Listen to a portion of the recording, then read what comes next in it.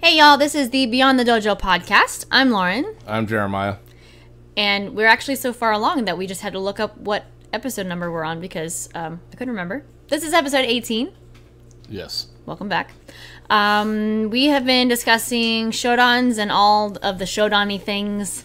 Is that a word, Shodan-y? I guess we can just kind of... we can talk about it. We can add like English It's suffixes. our podcast. We could add whatever word we English want. suffixes to like Japanese words. I think we're allowed to do that. We make the rules. So we've been talking about Shodan stuff for the past few weeks, and It's a podcast.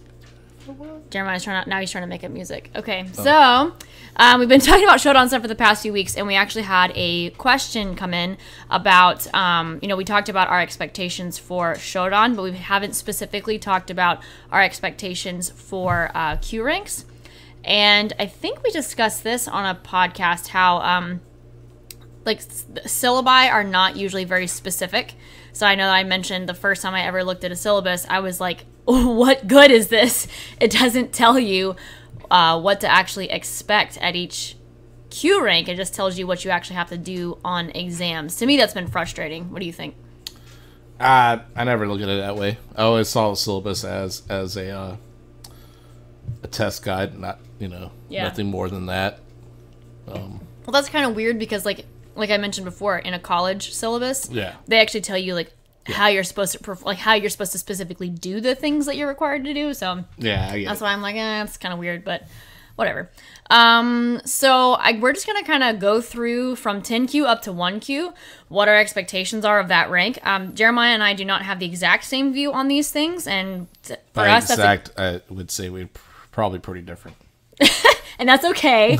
But we're able to kind of reconcile those whenever we're testing a person. I guess it's the only way to put that. Yeah. Okay, so let's start with 10Q. You go first. For me, it's hand Shodan, getting through the kata. Mm-hmm. Double-handed blocks. Front stance is a front stance. Oh, wait, 10Q is white belt. Yeah, Just kidding. 9Q. Yeah. Yeah, you start at 10Q. Either way. If your dojo's not weird, it starts at 10Q and it goes to 9Q. So 9Q. Either way, it's Seian Shodan. Front stances are front stances, back stances are back stances. Double-handed blocks, so you're not just lazily just putting one hand out for a block. Shape is decent. And there has to be some effort shown. Like, they're trying to do it. Mm-hmm. So I would say one thing that we are not consistent on, if you are actually looking for this, we do not enforce double-handed blocks by 9Q. We really get on them after that, I think. Because 9Q is like a white belt with... In our dojo, it's a white belt with a yellow stripe. We only have 6 belts in our dojo. I think, 6 belts. Yeah, no. And, we want their front stance to look like a front stance in general. I think that the only time where we start to give some leeway there is maybe depending on the age of the student when it comes to really lower ranks, like when they're first starting. That's a good question. Age is 4 to 6. How high do you get them ranked up? Well, in our dojo, we pretty much never test someone under the age of 6. And for someone 6 years old to test is very rare because they just can't physically do the things we're asking. I mean, they have to be able to do what's on the syllabus. If they can't actually do what's on the syllabus, I'm not going to test them. If they can't get through all of Heian Shodan, I'm not going to test them. I just don't think that they're ready yet. So all of Heian Shodan, front stance, back stance, horse stance.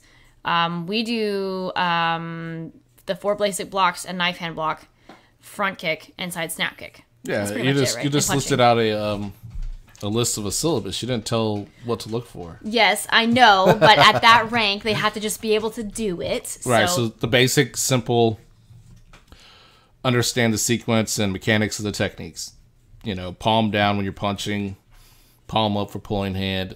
Basic concepts or principles you're instilling at the very beginning. To show that they know the difference between one technique and another technique. Right, exactly. So if you move on to the next test, which is, with me, would be hand Nidan. 8Q, yep. 8Q. And there should now be an introduction of some hip action, some kind of rotational hip action.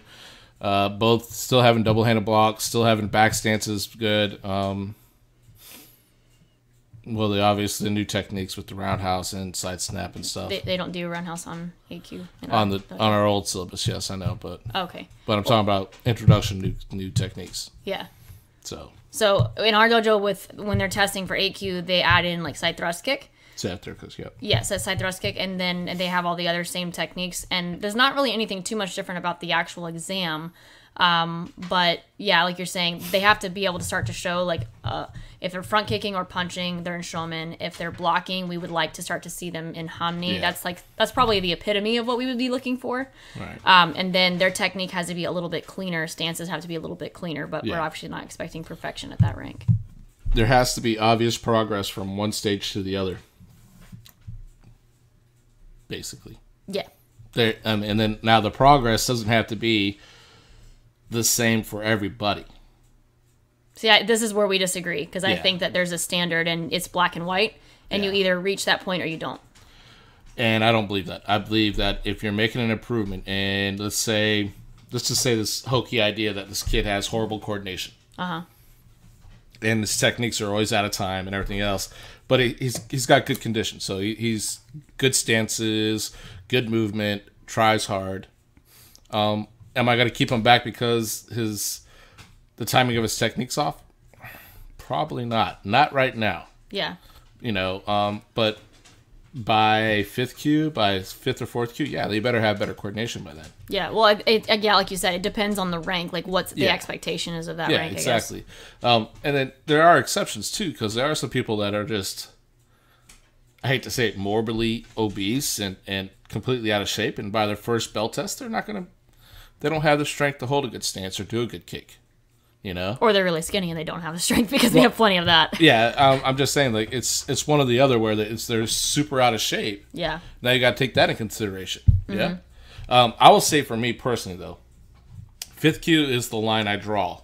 Mm-hmm. Where if they're not close to that, like, that ideal shape, form, movement, and everything. Can we wait till we get to 5th Q? Okay. We're, like, jumping ahead here. We're still on, like, I know. Yellow belt. I forgot. You want to manage. I forgot. Whatever, man. Trying to make this, like, digestible for people. They might be taking notes. We might be, like, don't take super yourself so masters. Seriously, don't take yourself so seriously, bro. It's just a conversation. We're creating, like, textbooks through our words. You're welcome. No. Okay, so we don't think about ourselves that way. I just want to clear that we do not think about do. ourselves that way. I do. Well, obviously someone has an ego. So in our dojo, 8Q is yellow belt. Yeah. And then after that we go for orange belt. So that would be 7Q. 7Q, hand sandan. Yeah, so you're going for hand sandan at 7Q, a little bit more consistency in stances. Yeah. The biggest thing at this point, I think, is we start to look for being able to actually hold a stance, so not just get into it, but to be able to actually hold it for a long period of time. Absolutely. Keep the knee bent. During like a technique. And this is the first rank where we start to add in like reverse techniques, so like reverse punches. Yeah. Not like stepping reverse punch. They usually do that before now, but like they'll do block, like reverse punch, stuff like that, where you have to rechamber your hand. Mm-hmm. That's definitely the rank where we were like, hey, it's got to be exact. It's got to be right on. Yeah? No. I think that'd be the next rank. Wait. So we're at orange belt. So they're just learning. They're just learning reverse. Getting it down then. The next rank, hand Yondan, it should be down pat. It should be pretty much like they should be able to do the coordination of the technique. And that's a big hurdle, though. The coordination to do that is a big step in a person's karate life. Yeah. I'd say it's one of the first ones. Yeah. Well, the big thing, too, is like, so I'm saying this because we had an incident with this recently.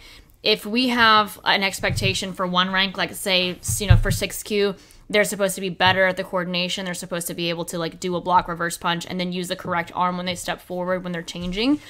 That was a requirement on their previous exam. By this exam, it should be even better. Mm-hmm. If it's the same or worse than their previous exam, that's grounds for failing the exam, because that's a serious thing that you're actually working on for that rank in our eyes. Let's take that into account too. Also, our syllabus repeats itself over several different Q ranks. Yeah, and it makes it easy for us to see progression. Yeah. So I'll give it to that that system has its benefits, mm-hmm. but it has its faults also, because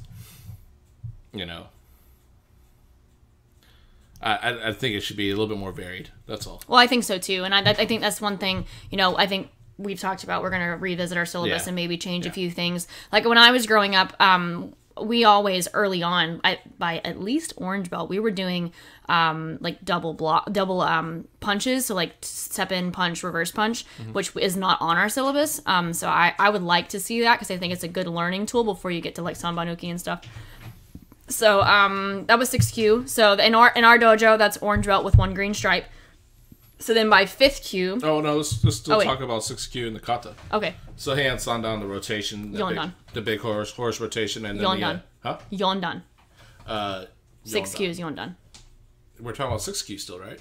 7th Q is Sandan. Wanted to mention on 7th Q for Sandan, it's big to know that they could do the turn in hand Sandan and hit their mark. Yeah. And then the last move where they do that shuffle or the Yoriashi where they slide their feet, it's a slide and not a hop. Yeah, but how many students actually get that down? A lot of them don't get it down, but you can tell they understand the concept and are trying to do it. Yeah. They can't have they don't have the coordination to not pop their other foot. Yeah. So essentially with kata especially, I mean, it's more than just knowing the moves. It has to obviously be a better performance than you would have done at like white belt level. But the way that your kihon progresses, your kata technique should progress the same way because it's the same moves in some cases. So obviously, just side note, we always tell our kids like you cannot perform your hand shodan the way that you did at a white belt when you're a green belt. It's got to look like a green belt hand shodan, not a white belt hand shodan. Exactly. So if we ever pull out another kata, a lower rank kata, which we will on occasion do with a student, they have to be able to show us a progression in that lower rank kata also. And it's not often that we do that. It's usually if either we know a student has been slacking or there was something that was missing from their higher rank kata and we want to see them show us that in a lower rank kata, then we'll do that. But it's been maybe once every third exam. It's a teaching tool, not a disciplinary tool.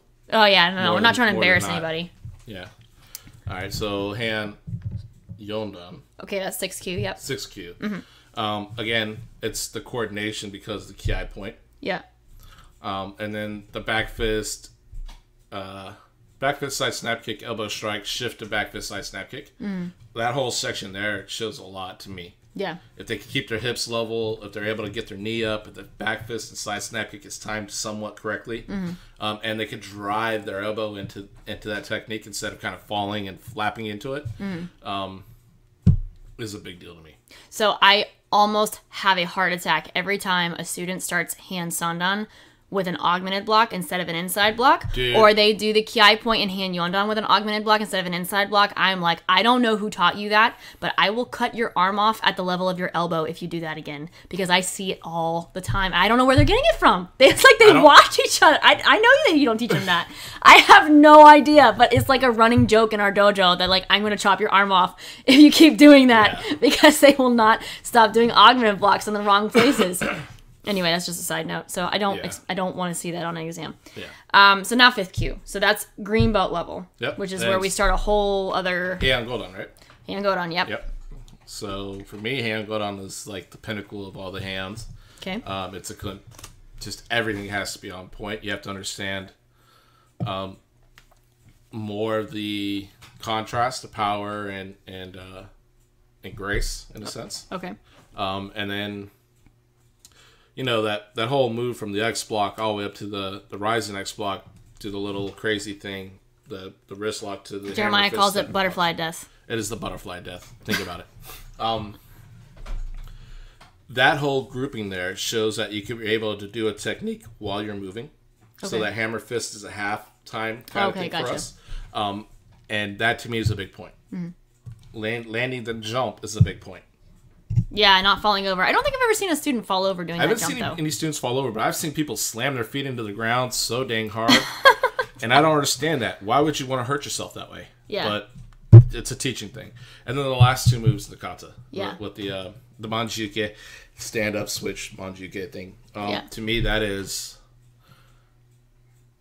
just getting that whole pattern down. And the turns and knowing how to time your hands and everything is a representation of that kata in that level, where the coordination is at that point. It's like an intermediate, almost advanced kind of feeling, especially if they could do it with a subtle timing. On that note, it seems to me that the ending portions, like the ending 4 moves of all hand katas, they're either difficult on purpose or they're just difficult for students to like grasp, because that's usually where the most mistakes are made, and maybe it's because they don't practice that as much. On a 9Q exam, we will, on occasion, allow a student to slide, particularly a young student, if they miss like a single move or if they get our hands and feet backwards on the knife hand blocks, because those are a little bit complicated.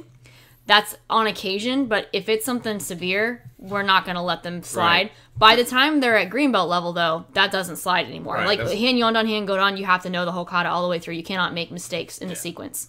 I'll also say that's a sliding rule too. Mm-hmm. Generally, as they get closer to 5th Q, it gets less and less slack. But at the very beginning, we do understand that it's their first test. It's an ordeal. Mm-hmm. It's an experience. Yeah. That you're not expected. So there's a lot more to overcome. Yeah. And I'm more understanding at that level. Yeah. Green belt to me, 5th Q is like, okay, you stuck around long enough. You want to be good at this. Let's get serious. So you know what? We actually didn't really talk about kumite up to this point. Yeah. But so let's kind of run over 9Q to 6Q Kihon kumite. So it's all the same. Yep. Pretty much. They're just doing 5-step. Mm-hmm. So one person attacking face, one person attacking stomach. We have not implemented attacking with a front kick and doing down block. We're still kind of working on teaching better coordination with down block to students so they don't break each other's arms and legs, because I have seen so many issues in the past with doing that technique. The other thing is that the syllabus that I grew up with, we went from 5-step to 3-step to 1-step, and we haven't done 3-step. Not that it really makes a big difference, but you just have a less amount of time to show that you know what you're doing. So there's a very gradual progression there. If they're actually age 6 or younger, which, like I said, is rare, then we're actually not going to make them do Kihon Kumite on their exam.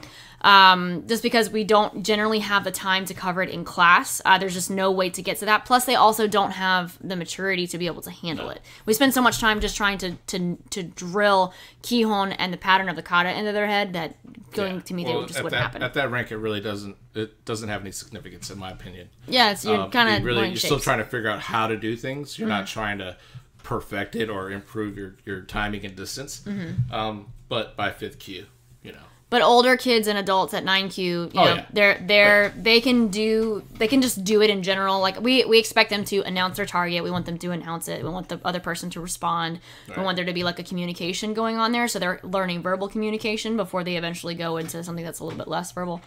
And then once we start getting toward like 8Q, 7Q, 6Q, then there's more of an understanding of like distance, of how to throw in a counter punch. Yeah. Targeting, timing, counters, all that, we drill that into them.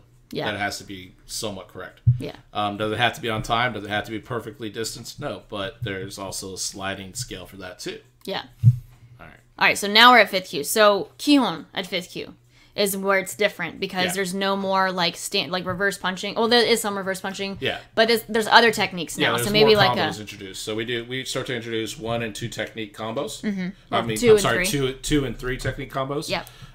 And we expect them to show proper mechanics and proper drive and posture and everything else. Yeah, just we want the techniques to look like they're being done correctly, because exactly. You have to be able to maintain a stance. If you're doing like rising block, back leg, front kick, you have to be able to maintain a stance while you're now doing a rising block, and instead of a reverse punch, now you're doing a front kick. You're still getting a hip rotation, but you're doing a front kick as the reverse technique instead of a punch. So does your stance still have the same strength to it? Are you still able to hold that? Well, and plus it shows the ability to maintain connection. Yeah. Throughout the technique, and not I think a lot of people struggle with, particularly that technique where their upper body will lose it while they're trying to kick. And that's kind of what we're looking for, is that introduction of upper body, lower body coordination and connection. And control. I mean, that's where it starts. Yeah. Right? That's why the combos are introduced. Yeah. To me. And so the kumite at 5th Q is, I think that's the first time we do 1-step. It is 1-step. So that is a little scary for people. Normally by that rank, you don't have as many other students of the same rank. So sometimes you're paired up against higher rank. But if they are paired up against each other, it still is kind of intense, because you have one person just doing one attack. And now we haven't had our students only step straight backwards. They're also learning how to sidestep. So they may be stepping back at like 45 degrees, making sure that they they use a block that somewhat works. We're still a little bit robotic with this. We say, okay, you know, if you're going to step to one edge, then you would use inside block or outside block. So that way they understand what actually works before we let them have free reign on what techniques they choose. That's a teaching method and not a standardized thing, though. Yeah. Well, I'm just saying, like, to prepare them for that, that's kind of the route that we take. So they're absolutely. not... Because I have sat on exams where we did one step and we did not know what to do. Like, we stood there and for Kihon Kumite and we're just like, we're like, what is one step? One step to me is also the introduction to strategy. For one step Kihon Kumite? One step Kihon sparring, yeah. Yeah. It's the one, you know where they're doing it. You have to take advantage of, you know, yourself. Like you said, the shifting and stuff like that. Sometimes that's introduced there just so that you have better strategy, tactics. You know? Well, it's more placement because they're not moving around. Well, it's just... to me, it's... You said it. You hit it on the head when you said, well, sometimes you do an outside form block or an inside form block. Yeah. Well, that depends on the person. Okay. And the way they see or conceptualize what they're doing. Okay. And that, to me, is a strategy. Okay, I'm having a hard time calling it strategy because it's like one thing, but I get what you mean. Yeah, but you have to strategize for that one move. Yeah, that makes sense. Like, oh, okay. Let's go ahead and hit me. Yeah. Well, you know, there's got to be an idea. Yeah. And I think that's part of it. So, fourth cue in our dojo is a green belt with one brown stripe. So we go from green belt through up to brown belt after this. So, green belt with a brown stripe. So their exam is kind of like the orange belt, green belt stripe, or green stripe thing, where it's like a repeat of the same exam. That's how this exam is for green belt. So it's like a green belt test and then like green belt test number 2. So they're kind of repeating the same exam. We expect where there may have been flaws in Kihon in the first exam, those are usually cleaned up a little bit by now. Like we had a student that, let's see. Was he testing for... Oh, he was testing for green belt, actually. So, also, completing techniques. That's why we held him back. We want to see techniques completed. So, especially now that we're introducing more combos, especially by testing for fourth cue, you know, draw hand's got to pull all the way back. Technique has to be completed before moving on to the next technique in a combo. Yeah. And, you know, at this point, we're still not really looking at necessarily power production or even speed. I mean, it shouldn't be like grandpa status, but it should be, you know, just flowing together, basically. Should be fluid. It should be very smooth, but well coordinated. Mm-hmm. You know? Yeah. And I don't think we introduced really anything new. I mean, by this point, they've already learned roundhouse kick. We introduced roundhouse kick before orange belt, before 7th cue. And I think they're just doing combos now at this point. Yeah, adding combos, learning how to shift, learning to hit every stance and not just blow through them. Right, there are shifting techniques on their Kihon now, so they're maybe shifting from front stance to horse stance or from back stance to front stance in the combo. So they have to be able to show us that they can do those, particularly by this rank, because what I always tell students is in Heian Godan, at the very end, you're shifting from back stance to front stance or whatever. You have to show me that also in Kihon. You have to be able to show me that you can do one stance and the other within a short time frame and it look like that stance. Right. So for fourth cue, the kata is teki. Yep, teki shodan. That's what we do. So what I normally do with my students and my homeschoolers was before they got taught teki shodan, they had to perform hand shodan through hand godan for me. And I had one question for them. I would name a number and a kata. The number, move, whatever. And they'd have to tell me by word what I was doing. So let's say number 2 move and hand shodan. Okay. They'd have to say right hand punching, right leg forward, front stance. Okay. And without doing it, without having to kind of like go through the moves, they had to do it in their head. To be able to go through the kata in their head. And know what's going on and know where the moves are. Know the kata that well. So he's not saying they have to memorize the number of each move, which we know some people who do that. But we're not doing that. I'm just saying they should know the kata well enough that when I ask them, hey, what's this move, they should be able to tell me what it is without having to do it. Yes, and that's before you teach them Teki Shodan. Yeah, that's before you learn the first, your Teki Shodan. Okay, and he's doing that because obviously Teki Shodan is, I think, considered the first black belt kata. It's a Shodan level kata. That's what we were always told. Okay. I don't know how everyone else looks at it, but as far as I know, I thought it was a group A. No, it's always been brown belt kata. Okay. Whatever. Okay. Either way. Whatever. So anyway, so they're learning Teki Shodan, and that's what they test with to get to 4th kyu. Honestly, we just want them to be able to get in a horse stance and have some control. The problem with this kata and controlling the stance is that you are now having to take a fairly dynamic kata and put the upper half of your body on top of a stance that doesn't give. And it will give because you're trying to learn to coordinate your hip rotation with the small amount of space that you have to move. So we do give some leniency there. We don't expect them to be completely stationary in their lower body, but that is obviously the goal. If they were on point, they would their knees would hold still as their hips rotate. I think the best adjective for Teki Shodan and what we're looking for is staunch. Staunch in your stance, staunch in your technique. Yeah. Not powerful, but just sharp and crisp with proper body movement. You know what's interesting was whenever I learned that kata, we didn't rotate our hips at all.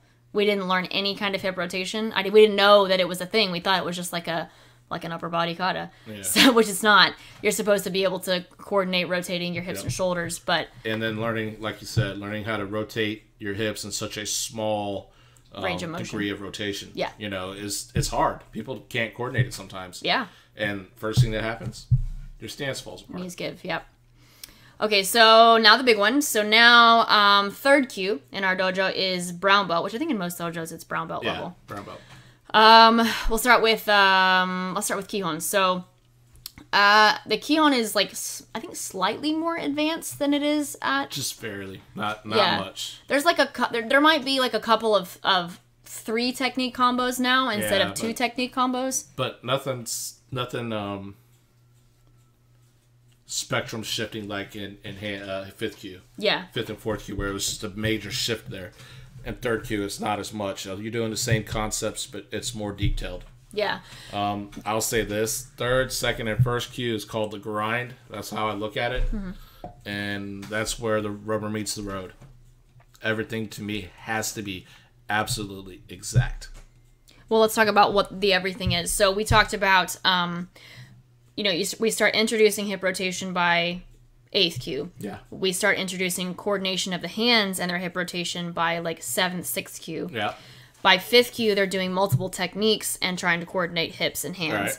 Now we're at brown belt level. This is where I want them to be conscious of the fact that they have a back leg.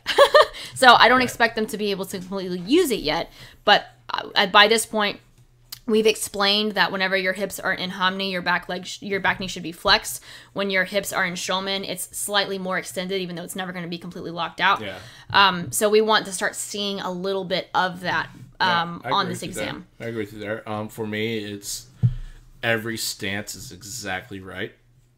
Every stance. So the same, you mean? No.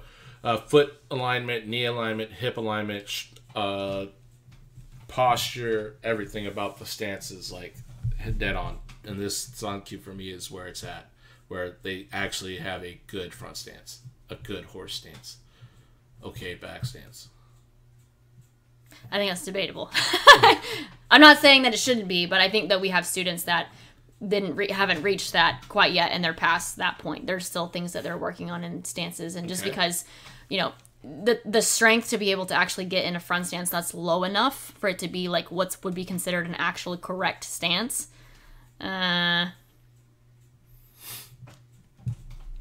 Depends on what you consider a front stance. Okay. If you're still looking at the shapes, then you have to bend your knee and make a deep low stance. I don't look at it that way. I look at it as pressure forward and how well you can control your pressure forward, i.e. the back leg driving and stuff like that. So you just want the general positioning? No, positioning of the feet, knees, and hips have to be absolutely on point. Okay. If that makes any sense to you. On Sankyu, I want their lower half of their body to be pretty good, pretty sharp. But what do you mean by that? Stances, the way they move from stance to stance, how they keep their hips level, those kind of things. I don't want to see major issues. I don't want to see them step in front stance and go to a step and punch and see them stand up 6 inches halfway through and then squat back down. So it's more controlling those joints. Yeah. I'm trying to figure out what you're considering to be an actual issue. That way, it's clear. Because you're saying you want it on point. Body. Yeah. So not only in the stances, but in kicks also, okay. Where it's basically coordinated correctly. It might not, or you could see the sections or pieces of it correctly. Okay. But you know, a lot of people are like, oh, brown belt's super powerful, and not for me. I think brown belt for me is more precise and more like nitpicky. You know, if you're leaning in your stances, I'll correct you. If your hikite or your pulling hand's kind of weak, I'll correct you. I think in general, that's what, if we're going to look at like a gradual progression overall we're looking for an increase in precision, right? Yeah. In technical precision, mechanical precision from white belt up to black belt. Ability. Yeah, we want to see them doing things more precisely, not necessarily increasing power, but we talked about that in the Shodan one. Yeah. So let's talk about kumite at brown belt level. It should be well timed. The block should be on time. That means not so early that they're halfway with their punch, but not so late that you're getting hit in the face, obviously. Okay. It should have the right effect. The attacker in hand should be bouncing off the block, not getting pushed around. Yeah. This is we're still doing one. I can't remember now. Are we doing one step at? Yeah, one step's right here. Just regular. Yeah, it's we're one step. Still doing one step. Jodan, Chudan, Maigiri. Oh yeah, so we added more techniques. That's what it is. So we're still doing one step Kihon Kumite. Yeah. So not semi-free, but Kihon Kumite. So the attacker is stationary and then they attack, but we're doing like face, stomach, front kick, roundhouse, and then maybe either a thrust kick or a spinning back kick. EQ, it's a spinning back kick. Okay. So that's Kumite. So we just want to see them be able to block those additional techniques and block them well. And then when you're attacking, when you land your step, it should be in a correct alignment to your opponent. It should be on the outside edge, and your knees should be closed, and your attack should be within, quarter an inch or closer. Yeah. It should be sharp. Yeah. You should have control of that. Like when you get blocked for a front kick in Kihon Kumite, you shouldn't fall over yourself because you got blocked. Yeah. Your leg gets blocked, but you control yourself and you step forward. Those are the kind of things we're talking about, where it's like another level of control. Yeah. And also with the blocks, they have to be deflective in a sense, and not bashing. Oh yeah, yeah. And that's progression in kumite, So then kata for brown belt level, because we in our dojo we try to give them one new kata per rank to make it more interesting. We have them do basarai. Yep. At this point. I obviously would not expect a brown belt to do basarai like they were a black belt, but we want to see that obviously the techniques are correct, and because they're continuing to progress their kihon, their basarai should start to see some of that also. All that shifting and rotation and everything else. The big thing with basarai is that now you start to have like this reverse hip rotation more prevalent. Yeah. So now you have another type of rotation. So in Teki, it was like very small. You didn't have a big range of motion. Now in basarai, it's a huge range of motion, but you have to be able to control your stance through it. So it's still another control thing, like coordinating your upper half with a strong lower half. Yeah. To me, a very dynamic kata. A pet peeve of mine is poor back stances, especially on the way up to the first kiai. I really can't stand that. Well, honestly, all four of them, but particularly the last two.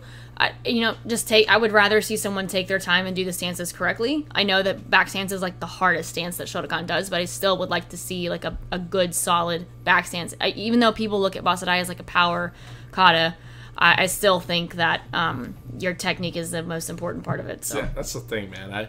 I used to look at basarai and go, yeah, it's a power kata, but now I look at it and go, it's a dynamic kata. I mean, with so much range of movement and range of motion and standing up, going low. I mean, it's all there, and to me, it's just a very dynamic kata. Yeah, yeah.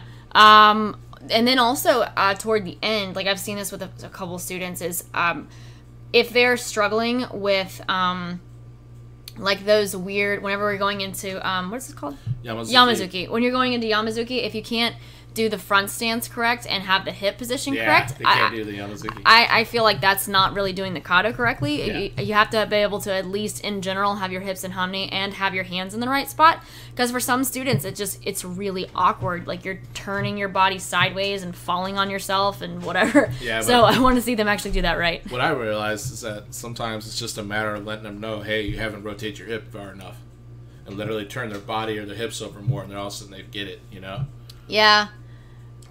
I worked with a couple that it's more like their stance is wrong, their hands aren't in the right spot. It's just really awkward for them. I know what you mean. All right, so now NICU. So this is where, to me, things get a bit more ambiguous. Because third Q to first Q is like, people have now we're getting into more specific things with like body type, and some of the students are athletic, some of them are not athletic, and we're heading towards Shotokan, which is the pinnacle, and we have this Shodan, I mean, whatever that is. We're headed towards Shodan, and we want to see, a solid, you have to pass that threshold in order to be able to make Shodan. So now the path becomes a bit more personalized, I guess. Yeah, actually for me, it's a little bit different, actually. Okay. Because in NICU, I'm actually expecting to see a connection upper body, lower body. Mm-hmm. Not only coordination and timing, but like power generation. Yeah. I also like to see understanding mechanics better. Okay, like back leg stuff? Back leg stuff, posture stuff, keeping the elbow tight, but not by squeezing the elbow, but by rotating the forearm. Those kind of things. Keeping the shoulders down. And at that level, and I hate to say this because it's not, you can't test it on test day, but at that level, I should be able to make a 2-word correction to you, and you understand what I'm talking about. Yeah. Because by then, we've coached you up so much that you should know the tendencies of the words and phrases we're using, and they should be able to easily correct themselves. If they lack that ability, I'm very timid. I don't even want to test them. Well, so you talk about all of the stuff that you said for expectations, I agree with. The only thing that I think is that we're starting to coach them on is by now, every student has a habit, at least one, and we're trying to break that. So now we're trying to see not only a progression in their general karate, we're trying to see a progression out of bad habits. Because like think about the brown belts that we've had in our dojo, and like the ones that are getting ready for Shodan. I think it's the best way of saying the ability to be coached.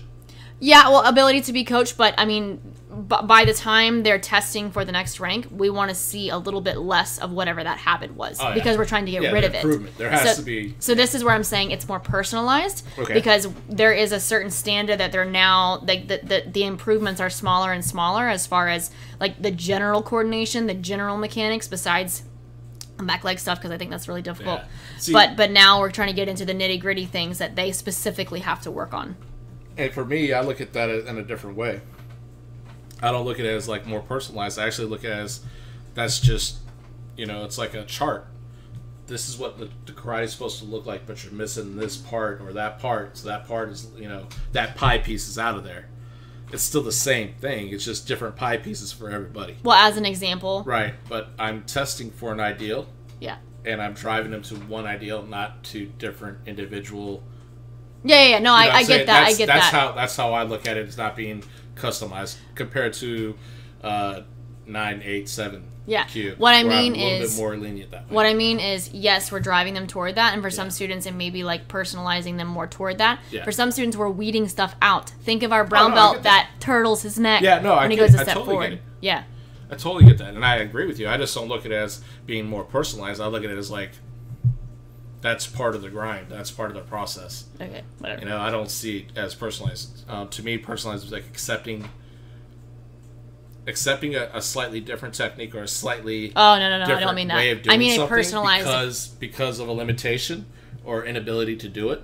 No. I mean, I'm personalizing the way that I'm coaching them. Oh, more. No. Okay. What the corrections I am specifically giving are more personalized to that student. I start to personal coach people orange belt. I know, I do too. But that's where I started. We're trying to get rid of habits by this point. That's what I'm saying. Anybody listening out there, I think we're arguing the same point of view. Just want to put out But we're saying different words, okay? Women are from wherever, and men are from let's move on. That was Jupiter. The last 2 minutes. Okay, so Kumite at this point is, I think now we're getting into semi-free, right? So one step semi-free or no? Or is this one... that is what was on the syllabus that we used, and let's just talk about what we've done up to this point. Up to this point, we really haven't tested anybody. Well, we've used it on tests to see how people work with it, but in reality, I tend to step away from that Jilipon just because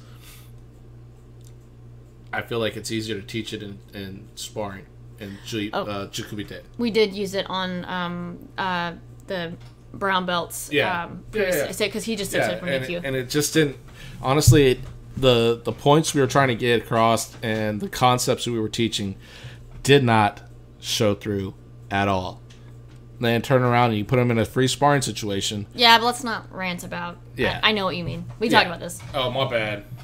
Well, I mean, so what are we actually expecting, though? I mean, what's the concept you're trying to get across that you want them to show that this is not? Well, I just want to make sure that people don't think that we're doing a Chewy Pon thing when we tend not to. That's all. I'm gonna say this: that is a part of our syllabus and that part of our testing where we're not concrete yet. Yeah. We're not absolutely that's a good point to make also, is that we talk like this is all concrete. Reality is through experience and just doing it over and over again, that's how we know what we're looking for. Yeah. And every dojo, every sensei is going to be slightly different in what they believe is important, and there's nothing wrong with that. And also, he and I are coming from pretty different backgrounds because you ran your own dojo. You ran your own dojo for years. I helped, with testing in our dojo, and then gradually took over. And my expectations were totally different. I used to be really, really hard on the younger ranks. So our yellow belts and orange belts looked amazing if they actually passed. But now I'm like, okay, well, there are standards we're supposed to be going for, but not everything is supposed to be perfect yet. Right. So, there's a little bit of that's a good point to make there. Also, is I spent many years teaching, testing, and doing everything by myself at that dojo. Yeah. And it taught me a lot of things, what I know to be my personal best or best wave. Yeah. And that's part of it that has never got, let's be real, in this day and age when you have a really small dojo, it's really hard to get a lot of people up to brown belt. Oh, yeah. And to Shodan levels where it's actually this part of the testing, it becomes concrete. So it's hard for us to know exactly what we're looking for at each of those 3 ranks prior to Shodan. Yeah. So at this rank, one student, we had tests with Impy at this point. Yep. The next group of students are about to test with Gion at this point. I don't remember why. I think I just got confused about what kata I was going to teach them next. But essentially, we're kind of looking for the same things with Basadai. Is just the techniques should be there. We're wanting the elements of the kata to be there, and that's in every case. But particularly now that we're getting into black belt level katas, we want the general elements of the kata to be there. Yeah. So obviously, good basics, good mechanics, good whatever. Absolutely, but then the ability to put it together and represent the idea of what the kata is. Like Gion to me is a crisp kata. Yeah. It's sharp. It's very crisp. Yeah. Compared good turns. Which is different from Baisadai, because Baisadai is really dynamic to me, but not crisp. Yeah, well, the turns are different. So the turns in Gion are full-body turns that are really tight on a front leg, and the turns in Basadai are more like giant hip rotation Mawate-type turns. So, so those definitely are different. But if they're done correctly, then the elements of the kata are there. So you don't really have to add anything. You just do the kata correct. Yeah. So it's just hard for us to keep saying we just do it correctly. Well, you just do. You just do it correctly, and the elements of the kata are there. And same thing if it's Impy. Biomechanically correct. Yeah, so if you don't know what that is, well, sorry. We can't really help you with this on audio. That's being able to coordinate every segment correctly, timed well, and then driven with the proper power-producing muscles. Sure. Without any antagonistic movement. Well. Ideally. Yes. So now EQ. So EQ is another one that's definitely a gray area because this is where we're like, technically you could test for Shodan already because in a lot of organizations, by the time you're in EQ, you can actually test for Shodan, supposedly. That's what I've been told. But, so by EQ, we want to see things be almost at Shodan level. So, stances are dang close to being what we're expecting from you. They are dynamic. They are actually supporting your movement. We've gotten rid of some of these extraneous habits. See, I look at EQ like a performance thing. So maybe you're saying the same thing, but I look at EQ as like on their test, they better be performing in their 85 percentile or higher. Okay. Of what I've seen them do, their ability. Okay. You know what I mean? Okay. If they come in on a test and have a crap day where they're doing, they just have an off day, they're probably not going to pass with me. Okay. But at EQ, I want them to be performing at a high level. Yeah. Yeah, I mean... You know what I mean? Like, they should be firing all cylinders. Still have issues, but they should be firing pretty good, you know? By EQ, the syllabus is almost identical to what Shodan looks like. I Right. think there's a couple of variations, but it's a lot more like still more double techniques. You have more leg techniques that have two techniques in a row, combos that have two techniques in a row. And they have to be able to do them well. So especially once the legs get involved, they have to still look like the proper kicks. There's a lot more big body turning, like that one on the exam where it's like like a side snap kick, step down, turn, side thrust kick. I don't like that technique, but that one is definitely one that's a good example. Still just refinement. I mean, I know this is where, like I said, these are the ambiguous ones where we're kind of not exactly sure. We just know that there has to be a general progression towards Shodan. Yeah. And as long as you know what Shodan looks like, then you can kind of cross-reference as to how that person is going to get there. Yeah. Well, the earlier ranks are a little bit easier to tell because we can just say, like, just learn See this them all thing, the time. learn this thing, learn that thing. Yeah. So I'll say this too: if you don't know how to set up your standards, man, we live in this beautiful age where you just go on YouTube, right? And just listen, just type in belt test, whatever, Q rank, whatever, and just watch those videos and try to find the ones that obviously do your style, yeah. right? That are if they're within your circle or organization, even better. And see how other people judge. Yeah. And then use that as research to help you make a better decision for yourself. But don't make a decision just kind of blindly go, oh, I guess that's what it is. You know? Do your research. Well, so here... Other things, too, is talk to the people you network with. Other dojo senseis, other people in your organization, and ask them, hey, what do you see in this rank or that rank? And help them guide you, because in reality, they have a lot of influence on your future. Yeah. Especially in an organization. So you might as well conform to those ideas. And remember that we're giving this from our perspective. This is just kind of the way that we've broken it down. And just to also give some background, the way that I mentally, like, I have to have everything very systematized in order for me to be able to stay on task, in order to be able to keep my students on task. I feel like if I'm not organized, then I can't really teach them well, and they can't stay organized because that's how my brain works. So I look at Shodan, and I'm like, okay, what are the elements that a Shodan has? Let's break that down into sections. Okay, so at what point do they need to start learning this type of thing? How do we progress to that particular thing that I'm looking for? And I have these different pieces that I'm looking for at different ranks, only because I know in general what a Shodan is supposed to look like, and I know what those elements are. So that's another way of doing it. Right? Yeah, using it as a reference point. So if you can take the reference point, break apart the elements and the principles that have to be understood, and then do some regressions of that, so you're kind of working backwards, mark out those regressions, or they would be progressions at that point. Mark those out and see, okay, where does this fall along the timeline of a person trying to get ready for Shodan? Obviously, that's very, like, idealistic, like I said, but it just gives you a framework to go by that's maybe a little bit more in detail than a syllabus that's telling you what to do on an exam. Or you could be more like me.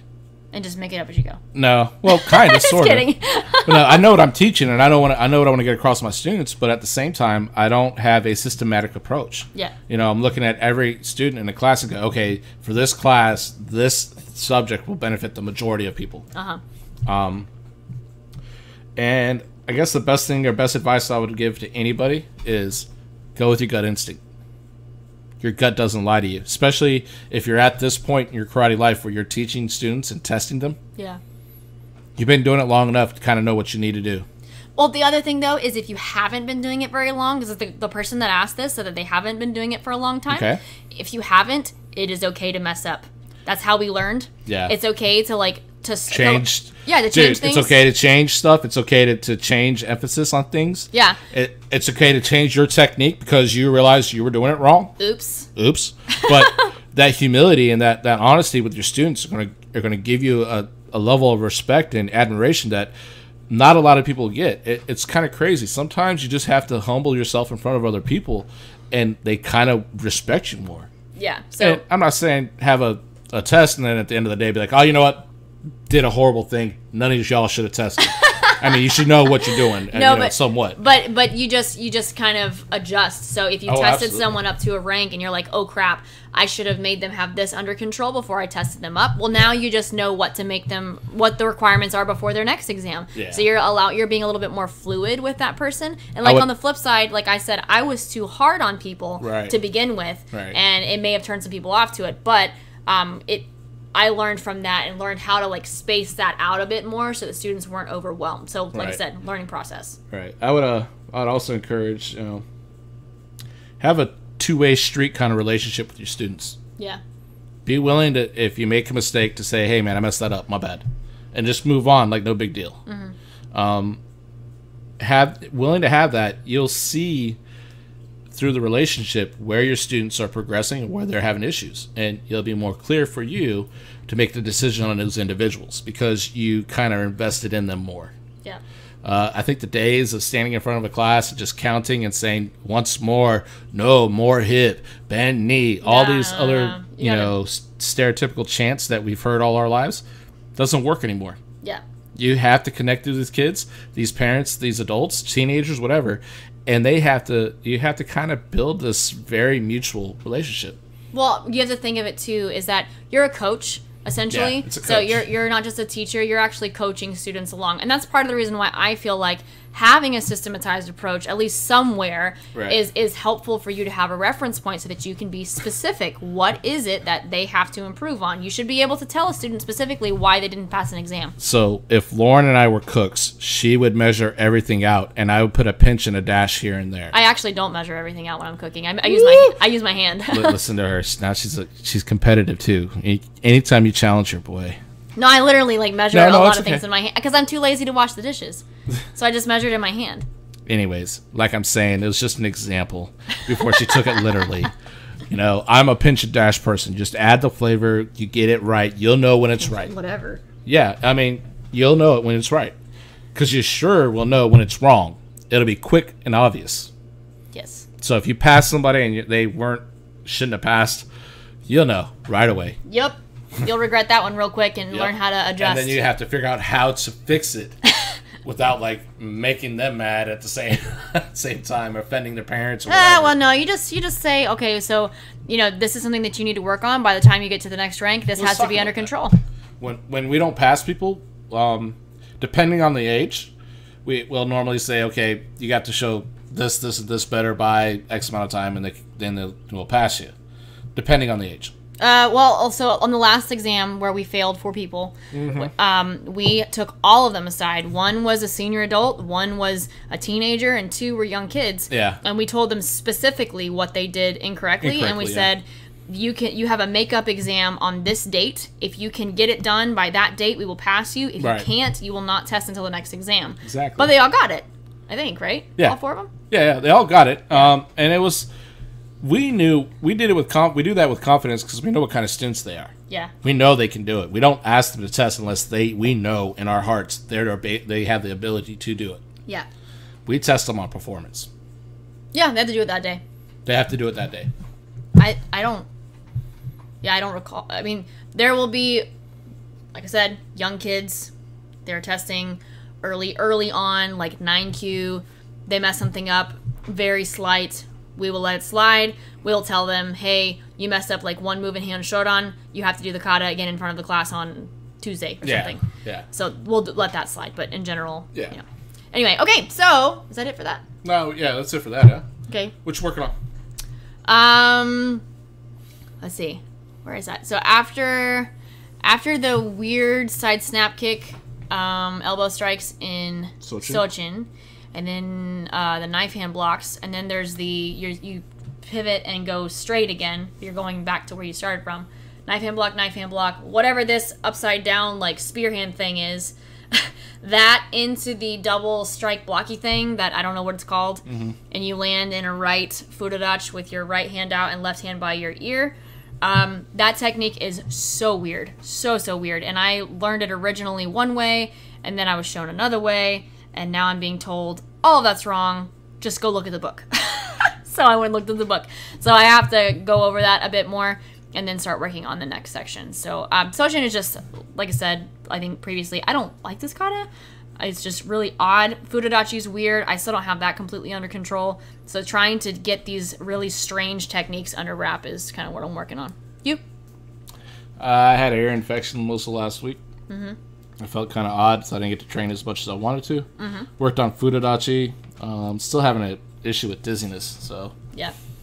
Worked Futodachi, some side snap, and Sochin. I worked on that first rotation, Manjiuke to the up block, down block thing to the Tate Shuto. That section there. Manjiuke. Oh, yeah. I'm like, wait, where are you? Yeah. Yeah. That section there that I've been working on just a little bit because the rotation from Futodachi into back stance is kind of odd for me. Yeah. I tend to kind of put too much weight and swing my butt out a little bit, and it throws me off balance. Yeah. Because when I hit my stance, I feel like I'm way off. Gotcha. So Okay. that's it. Not much. Not a very heavy training week. Yeah. Still a little ill. Yeah. Still congested. But whatever. Cool. Cool. Thanks. All right. Well, that was a long podcast. Sorry. Well, we didn't really have our ducks in a row. We didn't write anything down again, so we kind of argued through that one. But Yeah. hopefully our opposing points of view gave you multiple ideas to sift I just through. hope that you were entertained by me. Yep. Because I don't want to add substance to any conversation. Yep. Okay. Okay. See you next time. Bye. Bye.